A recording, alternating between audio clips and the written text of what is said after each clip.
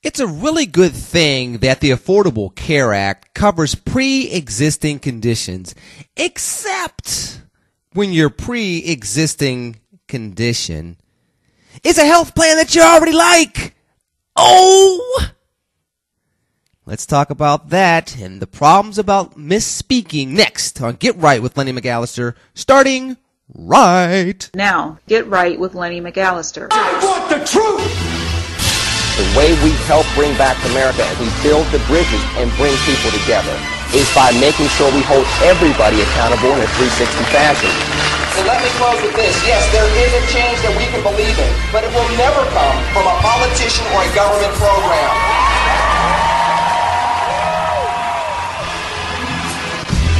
You cannot find physical standing here in the land of Lincoln from Carbondale to Elgin that we can collectively continue to tolerate the insanity found on the streets of South Chicago and East St. Louis, Illinois. We got to move away from the American Idol soundbite nature of politics and back to the American statesman of humble servant leadership that we used to see in politics. It is time to roll out the era of the new, educated, engaged, and energized American citizens. I go do the jail ministry. I speak to the kids in the streets. So I'm never going to lay down being conservative just as much as I'll never lay down being a proud African American. I feel like a black republic. Money I got coming in. Can't turn my back on the hood. I got love for them. That seems to be a demand of more and more Americans these days when it comes to Obamacare, and we'll talk about that because it seems as though more and more ardent Obama supporters simply just can't handle the truth. We'll talk about that. It's me, Lenny McAllister. It's you and me rocking and rolling on a Tuesday. You know the deal. You know where to find me. Twitter, LennyMcAllister. On Facebook, you know the deal. It's tinyurl.com/LennyMcA. Oh no, I'm giving you the Twitter. Just seeing if you're paying attention. See, I'm on autopilot. I'm so used to doing it. You can see it if you're looking at the YouTube broadcast. You can see it right there. It's tiny.url/Lenny page. And you know, I'm so excited in some regards to talk about this because as a Republican, these are the things that it's not, you know, people will say, well, as a Republican, you're saying that these are moments of opportunity in order to get back at President Obama and win the 2014 elections and move forward from there and ruin his last 2 years of his presidency and then move into 2016 and get Ted Cruz in there. I'm not saying any of that. What I am saying, though, is that this is a moment, and agree, disagree with me, Twitter, Facebook, you know the deal.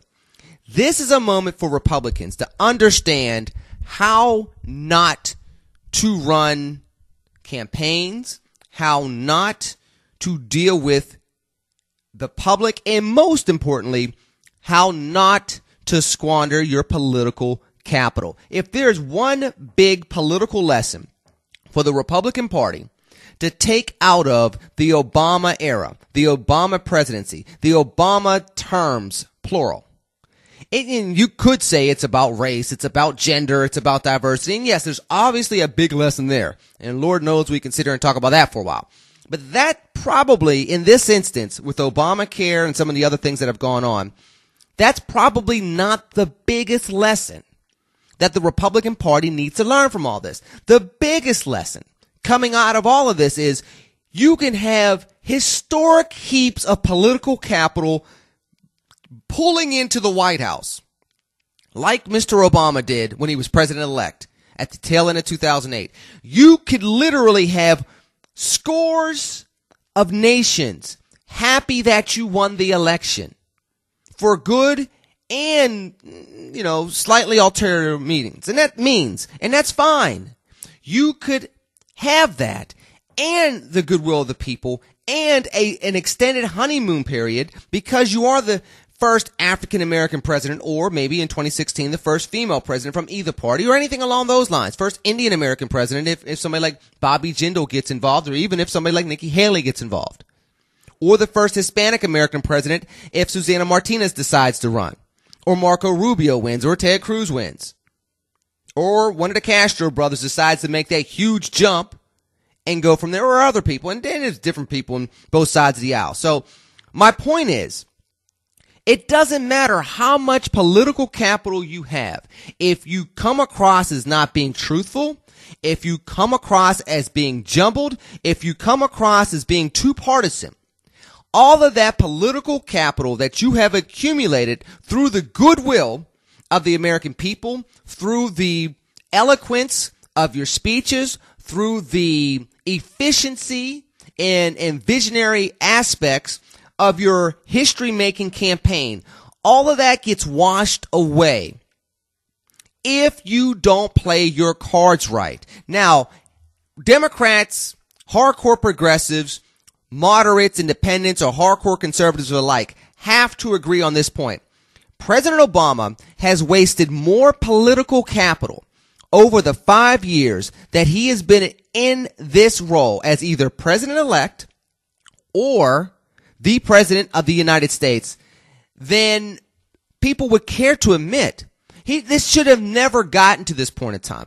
All of the political capital that this man came into the White House with, 2010 should not have happened. Was there going to be a backlash? Yes. Was there going to be a blacklash? Yes. And let me be clear. As a black Republican, I'm willing to be honest. There was going to be a backlash because he won the presidency and the Democrats controlled both the House of Representatives and the Senate at the time. There was going to be a backlash because there are clearly some people at varying levels of our society. It's not just the grassroots crazy person at some random event in North Dakota. Do not disservice the people of North Dakota and do not underestimate what's really been going on in this country. Now, it's not everything's a conspiracy against the black man in the White House. Everything has not been that. But it is definitely between that extreme and people thinking that it's some 21-year-old high school dropout in North Dakota with a couple of guns on his sides talking about, I'm going to keep them in check. Look, again, don't disrespect the people in North Dakota and don't underestimate all that's truly been going on. But with all that said, there was still a high level of political capital that this president came in to the White House with, despite the backlash that was going to be out there against him in 2010.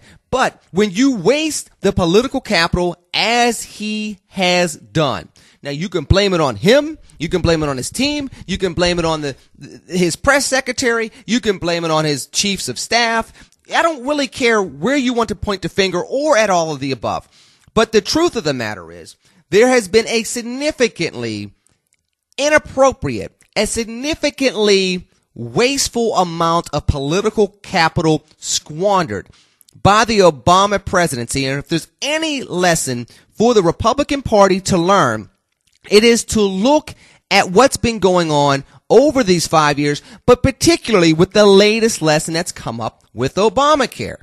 Listen, whenever you have an opportunity to talk to the American people and shape the narrative, especially when they don't trust your opponent. Most Americans, let's look at the polls after the government shutdown. Most Americans do not like the Republican Party at this point in time. They don't trust them. They don't like them. You knew, as the Obama administration, you knew that this system was not going to roll out as it needed to. You knew there were going to be major flaws. You knew that you could take a severe political hit, and you knew from a bureaucratic and policy set of standpoints that you couldn't even live up to the promise that you campaigned on in one presidential campaign, 2012, and what you sold the American people before you passed the law in 2009 and 2010. You have the opportunity to save political capital, negotiate with the Republicans, save political face, and do the right thing, which would have been delaying this for a year for the individual mandate. Instead of doing that before October 1st, you allow a government shutdown to happen, and yes, the Republicans take a bad hit. At the same time, though, the system rolls out, it's bad. People find out that their insurance policies are being dropped, which goes back to what I said at the beginning of the show, which is, this covers pre-existing conditions from a medical standpoint, and that's great. But if you have a pre-existing condition called I liked my health care plan, it may or may not cover that pre-existing condition. And then you have a problem. You have a problem in a bad economy where you're struggling to hang on to a job, when employers are probably trying to shed these plans anyway, especially if they're small business employers.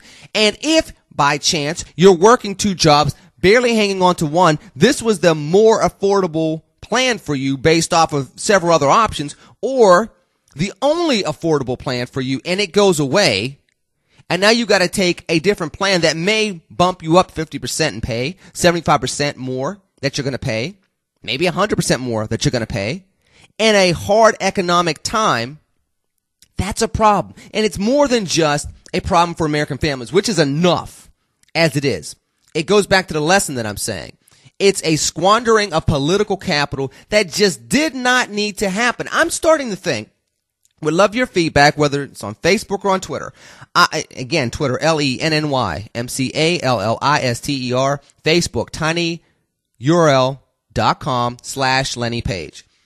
I really am starting to think, after watching this Obamacare fiasco where the president and the administration with Kathleen Sebelius, et cetera, are kind of trying to throw contractors under the bus, but the more they try to throw people under the bus, the more that comes out saying that the administration screwed up, which anybody with half a brain can figure out. I am genuinely of the belief nowadays that President Obama is a great campaigner. I don't even want to say that he's a great politician. If he were a great politician, he would have had more conversations with both sides of the aisle over the course of the past 4.5, 5 years. Basically 5 years, a couple months as president-elect, the rest of the time as president. This fiasco with Obamacare would have never happened because guess what? These details about the system being messed up would have come out in a book 10 years from now that we would have been shocked to hear about, and we would have said, oh, that's the reason why they delayed it for 18 months. I mean, it works now, or maybe it doesn't work now, but that's the reason why they delayed it. And man, he played that well because nobody even knew until 2021 that the system in 2013 was really bad. And if they would have released it October 1st, 2013, it would have had very detrimental results for Americans, and it would have made the Obama administration look horrible. A good politician would have done that, and it would have come out, all of these things would have come out as this big narrative in a book 8 years from now that would have been a bestseller. Instead of being a soap opera, a very painful soap opera that many, many Americans are experiencing on a daily basis with this. I look at this, I've called him the project manager in chief when it comes to fixing this system or trying to fix this system or finding excuses for this system or whatever you want to say. I don't think that fits. I have said the politician in chief because, he's always playing hyper partisan games. And, you could say, well, the Republicans are doing the same thing. Yeah, but they're in Congress. They don't have the bully pulpit and the gravitas of the presidency of the United States. That belongs to one person. It doesn't even belong to a party. And that's what people don't understand. A good president doesn't even belong to a party, especially in tough times. Because in tough times, you cannot be exclusively beholden to a party line. Now, there are those that say, yeah, he tried to negotiate with Republicans. Yes, there are instances where he did. I would say in 2011, debt ceiling crisis. I would say with the budget and the Bush-era tax cuts in 2010 and 2012, at the end of those years, he did. But there are also many examples where he didn't, and Obamacare was one of them. He could have saved face. Just by negotiating and working with the Republicans a little bit more. A better politician has the relationships on both sides of the aisle that this gentleman just doesn't have. And again, I told you previously, I'm going to call him a gentleman. Until I shake his hand and I see strong, personal, firsthand proof that he's not a gentleman, I'm going to call him a gentleman. So you take that as you will. Just going to do that. I don't really understand how somebody that can navigate themselves through a campaign basically as well as he did in 2008. And even if I look at 2012, he didn't even do it as well in 2012 as it did in 2008. Maybe that was just a magical moment where all the stars came together and we all should have played the lotto Or maybe he, in essence, did play the lotto. Because he wasn't quite the same campaigner in 2012. He still was effective. I mean, again, you go back to the first debate, and if Mitt Romney had anything in the tank for debate 2 and debate 3, maybe he wins Ohio instead of Obama, or maybe he wins Pennsylvania and Obama wins Ohio, and maybe he gets Florida, but Obama gets Virginia, or he gets Virginia and Obama gets Florida, and we're talking about different numbers in November 2012. Maybe. My point is this, though. Probably the best thing that President Obama is showing that he has strong leadership on at this point in time is not project manager in chief. In many regards, he's been inconsistent as commander in chief. It's not been economist in chief, because you see what the economy looks like. I can't wait to see what the unemployment numbers look like. Can't wait to see what the unemployment numbers look like. They're not going to be good. And there's going to be some excuse. That's why I can't wait to hear what they're going to be. Because there's going to be some kind of excuse behind the government shutdown or this or that. And that doesn't explain the last 20 months or the last what? This has been his economy since January 2009. I mean, we're to a point you can't even blame Bush anymore for that. So it's not the economist in chief either. Stimulus didn't work. Cash for clunkers didn't work.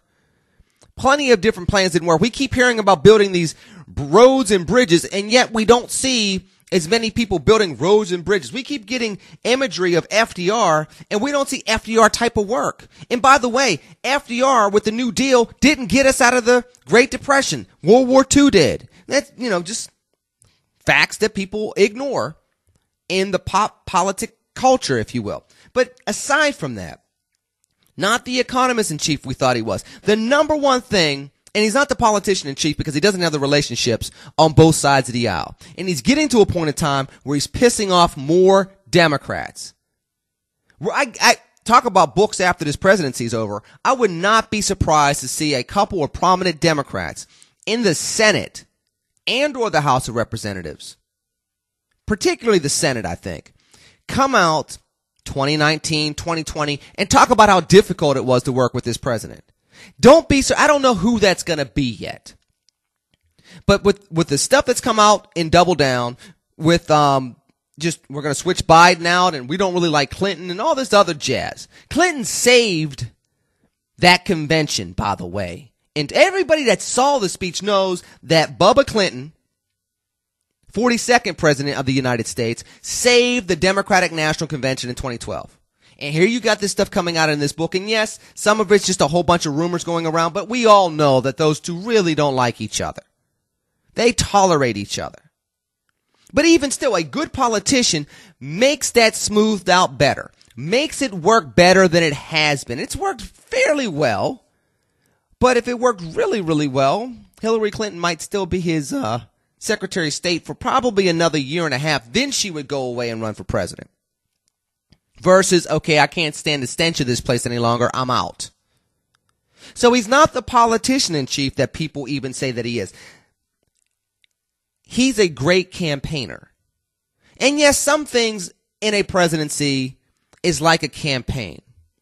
But you got to be all of these things at the same time when you're the president of the United States. And when you're not all of these things all at the same time when you're the president of the United States, you squander political capital. That's the whole thing with all of this.